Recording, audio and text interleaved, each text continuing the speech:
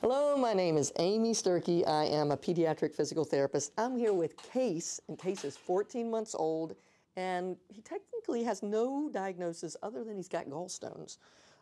Case can sit, and he can get into sitting independently, but he doesn't want to stand, and he doesn't want to crawl yet. He does not like to be on his stomach at all.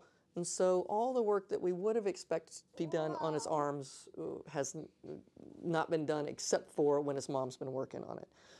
So one of the things I'd like to work on, since he doesn't tolerate being on his stomach, of doing weight bearing on his arms without actually being on his stomach. So I'm going to put him on his hands and knees. Boop, boop. You got it? Hey. Hi. You're okay. Here we go. Right there. There you go. We're gonna rock, rock, rock. We're gonna roll, roll, roll. We're gonna rock, rock, rock, and roll, roll, roll. We're gonna rock, rock, rock. And if he doesn't tolerate it for long, even short periods of it, coming back and going back and trying it again. So even if it's 10, 15 seconds at a time, going back. So what I'd prefer is to be able to get a whole minute at a time, but you can break up that minute into short little blocks of 10 seconds, 10 seconds, 10 seconds. But he needs a lot of experience on his hands and knees. Can we try one more time? I know it's not going to be fun, but we should try it. Here we go.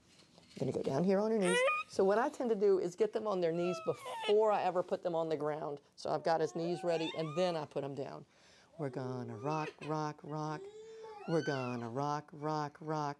We're gonna roll, roll, roll, and round in a circle. We're gonna rock, rock, rock, and roll, roll, roll, and round in a circle. And even if you get little short windows like that, hey, that was super. You did so good.